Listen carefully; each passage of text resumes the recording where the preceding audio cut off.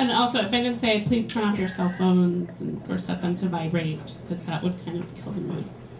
Okay, our little secret. How's she doing? My husband Ray asked, pressing up behind me as I selected a red velvet cupcake from the dessert options spread out on our neighbors Chris and Eileen's dining room table. His question sounded innocent, but as his cock nudged my ass, I knew that it was his secret code, a private message meant only for me. Because what he really wanted to know was, how does that butt plug nestled between your ass cheeks feel? Are you ready to go home and let me fuck your sweet little bottom until you scream in delight? Is it making your pussy so wet you're having trouble making small talk? I knew the answer. I knew the code, and the answers were incredible, yes, and oh yes. I was wearing a low-cut black cashmere sweater and a pair of snug jeans that accentuated every curve of my ass. The beauty of a butt plug is that you can wear it out. It doesn't make any noise, and unless someone's twirling it or pushing against it, it does its job subtly but effectively. Of course I could feel it every time I so much as took a step, my ass muscles clenching in response. I'm the type of woman who loves to get fucked in the ass as much as I love to have my pussy penetrated. You could say I'm an equal opportunity kind of gal. But until I met Ray, anal sex had been more of a novelty to the guys I'd dated, something to try once on a lark, a deed to be checked off on their sexual fantasy wish list. They didn't want to know about the way I jerked off, lying on my stomach, lubing up a finger and sliding it into my ass, pretending it was a guy's big hard cock pounding into me. But Ray understood it right away. The first time we got naked, on our second date, he immediately buried his head between my legs and got my pussy so aroused I came 3 times. Stop, stop, I panted. That was almost too good. I can barely breathe. He grinned at me, that same breathtaking smile I get to wake up to every morning.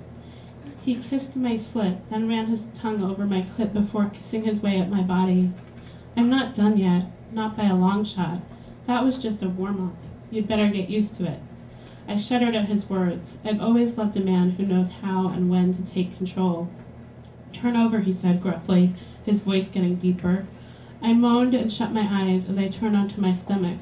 His fingers wove through my long blonde hair, giving a sharp tug. I whimpered, tears of arousal rushing to my eyes. I know you like that. Debbie, I know you want to be told what to do, and I'm going to reward you for that.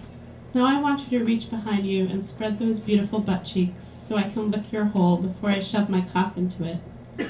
Well, his words almost had me coming again. I did as instructed, blushing furiously at exposing myself in such a way, but knowing I wanted his tongue, his cock, all of it. He ate my ass with even more fervor than he'd shown to my pussy, and I knew right then I'd marry him. When he later slowly slid his lubed-up cock back there while 2 fingers entered my cunt, I came so hard I felt like my head was going to explode. I clawed at him, needing to touch him, but he pushed my hands aside. Now when he fucks my ass, he makes sure my wrists are bound, that delicious constriction further enhancing my pleasure. The next morning, he pulled me on top of him and gazed deep into my blue eyes. You're gorgeous, Debbie, but you really don't look like the kind of girl who likes to get fucked in the ass. I wasn't sure what that kind of girl looked like exactly, but I smiled at him, the heat once again suffusing my cheeks. It can be our little secret, I said. Ray had taken that phrase and ran with it. He bought me a little red butt plug, one meant for beginners, and told me that this one would be for times we had to go out. In the house, we'd use a fatter one. An anal slut like you won't be satisfied with that tiny red plug for long. But I like the idea of you sitting in the car with it as we go over potholes. I like the idea of guys checking out your ass, because you know they will, and not even having a clue what you've got back there. So far, nobody else has found out. Ray's hand rested on my hip, making my ass twitch even more. I put down the cupcake and leaned my head against his shoulder. He kissed my neck, and I knew we had to be drawing the attention of the crowd. Why don't you tell our host that you have to get home? You've got an emergency to attend to. Just then Chris walked over. Emergency? What's wrong? I blushed bright red as I looked at him. I knew all about his anal porn-watching habits from Ray, and I also knew his wife wasn't that into it, so he had to make do with his fantasies. The cat. I think she needs us, I mumbled lamely. Chris peered closely at me, surely clocking my hard nipples pressing against the front of my sweater. Was all he said. As we walked out, Ray's hand rested on my ass cheek, squeezing it enough to make me moan. For all I know, our friends have guessed my secret, and by this point, I don't really care. I love getting fucked in the ass, and I'm proud, but I still like the ritual of the plug that only Ray knows about for sure.